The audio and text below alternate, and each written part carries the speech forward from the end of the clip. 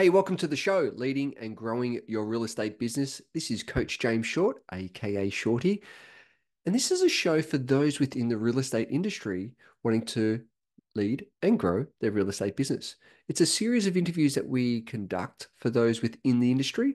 So we're finding out what those leaders are within the industry, what makes them tick, what's their story, what are their strategies, and how to become the leaders and the growers within the industry. But also, it's an interview series with those outside of the industry. I'm always a big believer of looking at a whole different part of the pie rather than just focusing on one part of the pie. Because what it does, it allows you to have a different perspective, allows you to get snippets or golden nuggets from those outside of the industry that can look in the industry and go, there's a different perspective. And so I encourage you to reach out to the guests. I encourage you to lean into these series to find out how can these pieces of information, experiences, stories help you lead and grow your real estate business. And before we get underway with our latest episode, just a little shout out to these amazing crew at Magic Mind. Magic Mind has been it's a productivity hit in the bottle. I've been using these supplementations now for a number of weeks, and the clarity, the focus, and the performance that I've been getting from these nutrients in a bottle. They've got amazing vitamins, amazing minerals. They've got a bunch of mushrooms in there as well. It's a great productivity hack that I've been using every single day. So if you want to try it out, head on over to www.magicmind.com/James Short, and you'll be able to get amazing discounts when you subscribe and when you try the product. And at the checkout, simply add in James Short 20 to get your discount. So head on over, Magic Mind, productivity in a bottle. Oh, I love it. Now, on with the show. We are honored and privileged to have this amazing superstar guest today with us, Glen Hare, who is the co-founder and financial advisor at Fox Hare Financial Advice, an advisory that helps Australia's 20 to 45-year-olds buying property, getting invested, and achieving financial freedom from a dream to a plan to a reality. He's been voted Australia's best financial advisor at the Australian Wealth Management Awards, IFA's Thought Leader of the Year, and featured on Financial Standards Power 50 Most Influential Advisors every year since entering the profession. Oh my goodness, he is a mover and a shaker. Glen holds a Bachelor of Commerce from Sydney's Macquarie University and spent his first decade in financial services as a banker at Australia's largest investment bank, Macquarie. It's an honor and a privilege to have Glen on the show. Mate, thank you so much for joining us today. Welcome, welcome, welcome. James, thank you for having me. Really, really excited for today's chat. Mate, so take me back to those days at university. Did you ever Mm. think about starting your own financial advisory business? Like where did this concept come from? Definitely not at uni. I didn't really know what I wanted to do at uni, so did a fairly generic commerce accounting degree, just going, yep, I like finance, that'll get me somewhere. Started at Macquarie Bank when I was 19, which then meant I had to go to uni part-time, which was a nightmare, working full-time and then going to uni at night, which was a bit of a drain. But anyway, did my time. And look, throughout my 10 years at Macquarie, really loved my time at the bank, but got a bit of a taste for that, for the desire to probably step out and do something on my own. In terms of the advice space, why financial planning? I wasn't actually a financial advisor at Macquarie. I had a number of roles. I was originally in the institutional stockbroking business, at one stage business banking. At one point, I was actually selling and distributing products to financial advisors. But what I found was most financial advisors were really focused on pre-retirees and retirees. So the average age of an advised client, so someone that has a financial advisor in Australia is 58. So Really? yeah, so most people get to a point where they're like, oh, I'd really love to retire at some point. They go see Oh an crap. crap, what am I going to do? They go see an Yeah. advice and say, here, this is what I've got. This is what my super's done for the last 40 years, or I don't know what it's done. And they ask kind of two questions. Can I retire? And then often the follow-up question is, if I do, what's it going to look like? Good. Average age of our member base, 34. So we're So working good. with a much younger demographic to really ensure that they're making the smartest financial decisions possible sooner rather than later. And the compounding impact that we can have on these individuals or couples is pretty significant. So yeah, it's a really exciting place to be. That trajectory of getting someone in that right position at their mid 30s compared to their late 50s, that's a huge compounding effect. Yeah. Like that's massive. What are you noticing? Let's just unpack that for a second. What are you Yeah. noticing are the um, biggest differences that you've seen? Obviously, with those older clients that you may or may not have, but compared to the Yeah. younger in relations to their mindset and to their future planning. Yeah, mindset is an interesting one. So, and just in terms of who we do work with, so we actually don't work with pre and post retirees. If Okay. one of our members was kind enough to connect us with their parents, we'd actually refer them on to another advice firm that specializes in their space. So we know what we're really good at, and we know where there's others that potentially play in that space as well. But from a mindset perspective, it's really interesting, and it definitely does shift. But what we tend to see is that money is something that, is it impacts everything, but it's also not everyone's strong suit. So some people are really good at what they do, but they're not really sure how to manage their kind of day-to-day finances. So it can be quite overwhelming for a lot of people. Others, they, listen to podcasts or read books and, do all the Googling, and they make some really smart decisions, and then they kind of sit back and go, okay, cool, set some foundations, but what's next? Yep. And then the third is one that we do see quite regularly is option fatigue. There's so many options around. Should I be putting extra money into super? Should I buy an investment property? Should I buy three investment properties? Should I diversify into the stock market? How do I reduce my tax liabilities? And they know that they should be doing something, but they're worried about making the wrong decision. So then they make no decision. Very true. So yeah, it's interesting. People's relationship with money and people's relationship with risk is a very individualized experience. Yeah, I love that. And those options are so true. You hear it so often, time and time again. What's that turning point? I mean, you mentioned the three, but what's that turning point where someone goes through and they go, I need that help, between 20 and 45, as you mentioned, and Mm. I need that help. And they come to you. What's that usually decision that they've gone, I need that help? Probably because they know that they should be doing better than they are. Great. Or they're in a point where they've again made those decisions and they're like, I'm just not sure what else I could be doing. Yep. And it is really different. So for our members that are, the younger side of things, so probably in their 20s, their income is increasing. They've probably got a, reasonable amount of disposable income. And there's that turning point where they go, okay, do I just keep spending it on stuff? Or do I start making some really smart decisions around investing those funds and making sure that I do that in a really tax effective manner? For our members in their 30s, that's probably, it's more around, okay, I need to start kind of adulting, for want of a better word, in that, oh, things are getting serious with my partner, or I'd really love to get on the property ladder, or I'm thinking about starting a family, or I have started a young family. How do I make sure that I can support them? And for our members that are in the 40s, being really transparent, a lot of them are looking at their position and going, oh, I wish I had these conversations 10 years ago. Sure, definitely. And what are you noticing with the trends with that? I guess those people that are coming to you, Mm. compared to those people that you hear out in the industry that it's a one day thing. I'll get to it one day. What are you Yeah. noticing is the most difference in those two types of people?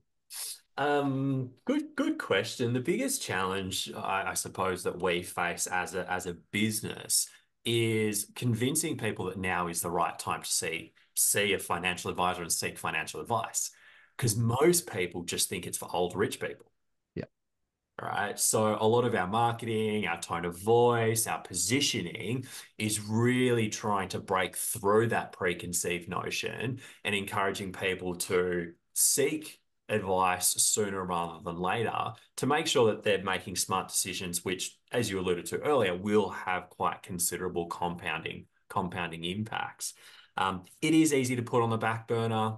People are so focused on often quite busy in their personal lives, even their professional lives. And it's really interesting when working with people that are, for example, a sales type role, they know if they've had a good month or they know if they've had a good quarter. Like they're really clear in terms of what success looks like from that perspective. What we look to do is overlay and put a similar lens on their personal finances as well. Because if we don't have really clear goals that we're working towards in our personal lives, and that might be buying a house, generating a certain level of investment income, potentially looking to step out and start your own business at some point, unless we take the time to step back and look at what those goals are, then it's very difficult to measure success. Hey guys, just a little side note here. How's it going? Are you on track this year? I know that sometimes this part of the year we can feel like we're in a bit of a grind, a bit of in the trenches. Are you on track from the original plans that you set out for the rest of this year? What I've realized is that between with this time of year, we get so distracted and we've got trying to chase so many shiny balls and go down so many rabbit holes. And that's why I created a program called the 90. It's a framework that actually allows you to achieve more in 90 days than ever before. Some of the feedback that we've got from some of the people that have used the process, the 90, is that they've achieved more in 90 days than the whole previous year. So if you'd like to have the tools, have the techniques, have the framework on the 90, so you and your team can achieve more in 90 days than ever before. What it does, and it impacts you of how to get clear, what you need to do, and who you need to be to show up in order to achieve the things you want to achieve over the next 90 days. Simply head over to jamesshort.com.au, click on join the waitlist, fill in your details, and one of the team members will be in touch and take you through the 90 framework. On with the show. Hmm. So true. And an observation is a lot of is that it can be quite challenging to set personal goals because like, oh, I don't know where I'm going to be in 12 months or 3 years. I don't know what's going to happen in 5 years. So then again, another reason to kind of put this stuff on the back burner. We encourage all of our members, let's drive towards something. Let's make sure that we're making clear progress towards those goals. If or when those goals change, which is perfectly okay and normal, pivot the financial strategies then to realign to those new goals.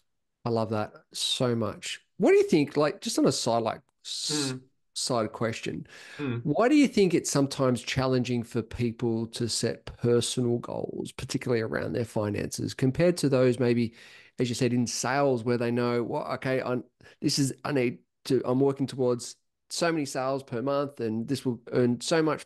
What do you think the gap is around that?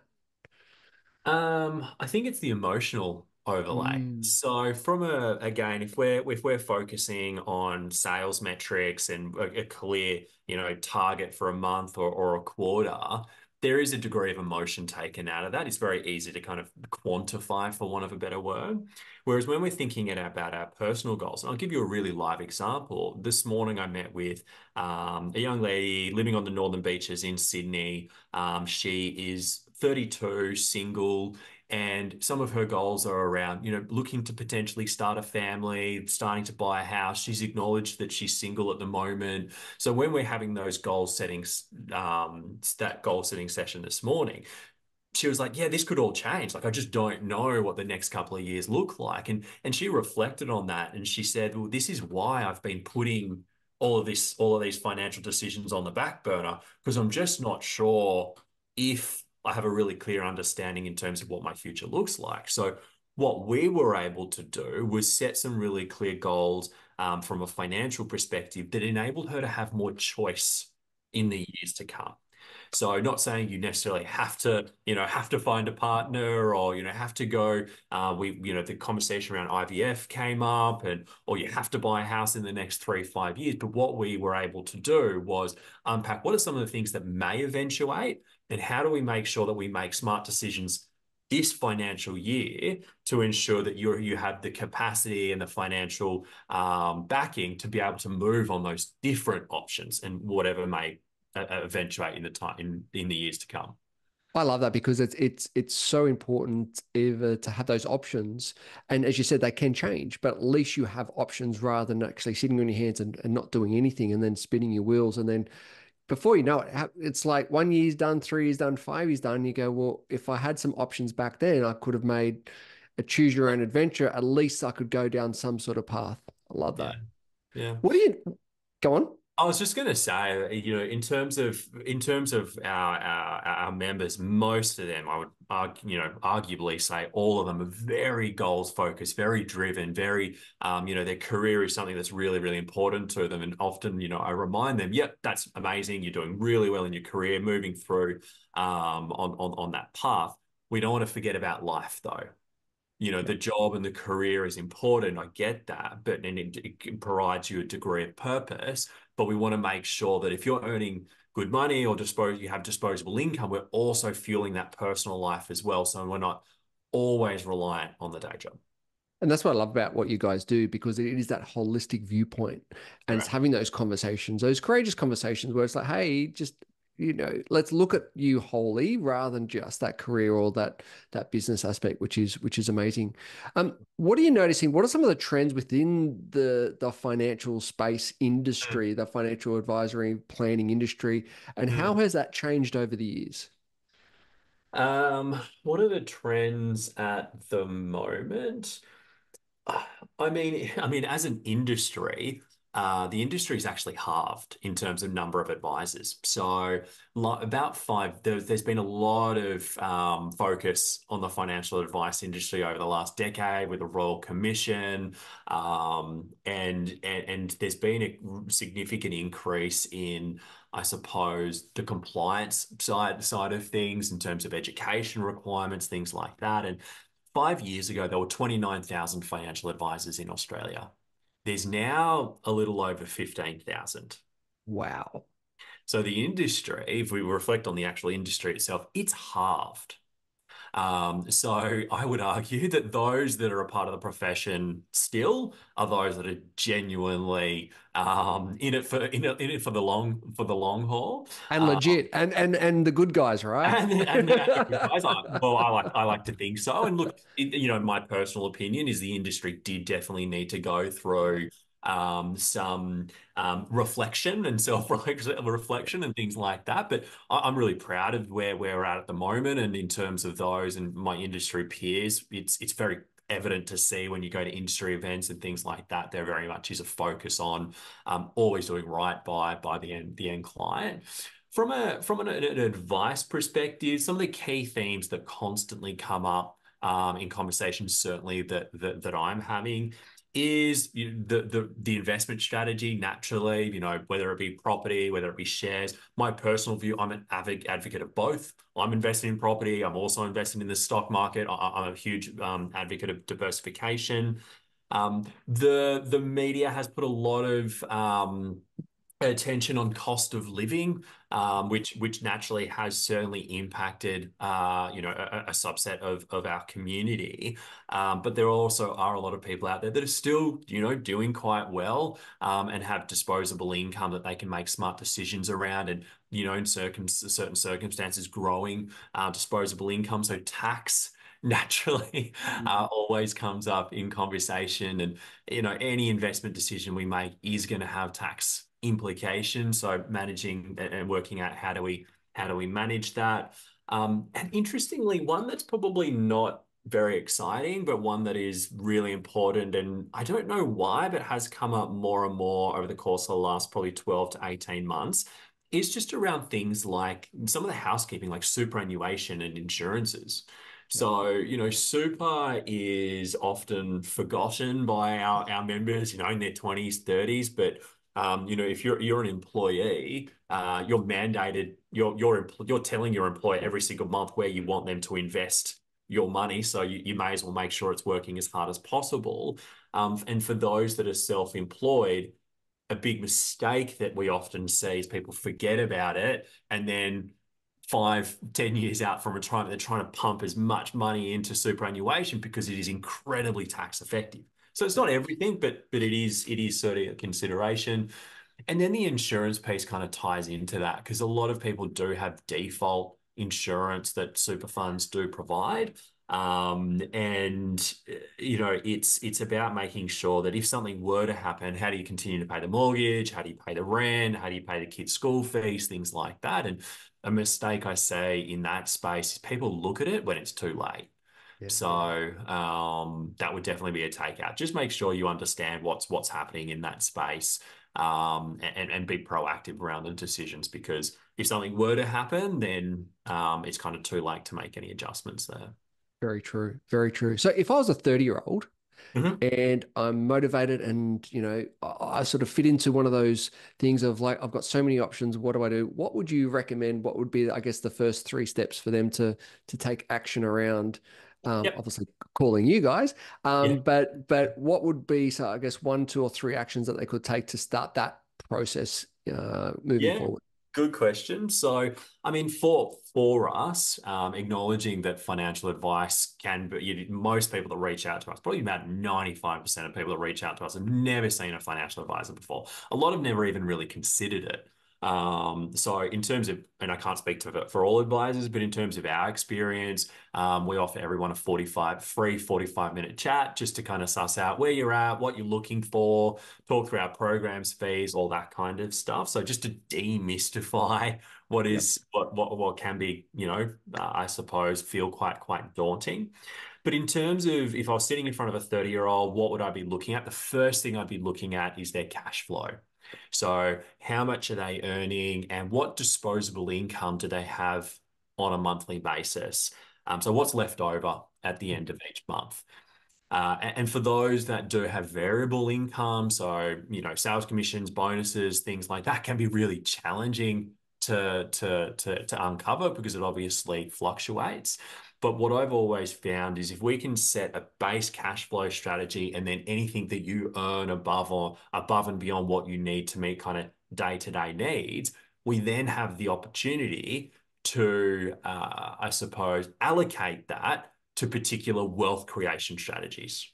And naturally, that includes investing in the stock market, looking at property, considering additional contributions. How we also make those investments is very much a tax consideration. So an example would be if I was working with a couple that have previously kept their finances quite separate, and the high income earner, they've got a high interest savings account and they're saving.